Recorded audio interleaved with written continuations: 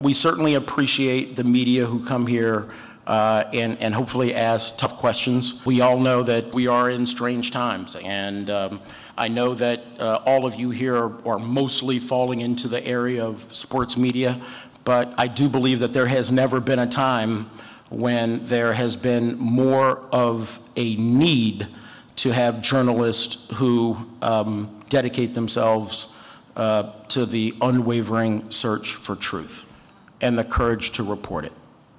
And so for a group of reporters from the New York Times who last year at least seemed to get a little threat from the National Football League that they were going to sue them for defamation, I applaud you for standing up to that.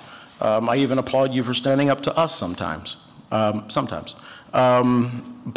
your job is to ask tough questions. And I honestly believe that you have one of those professions that not only is important to sports, but truly important to the safety, security, and continuation of the greatest nation on earth.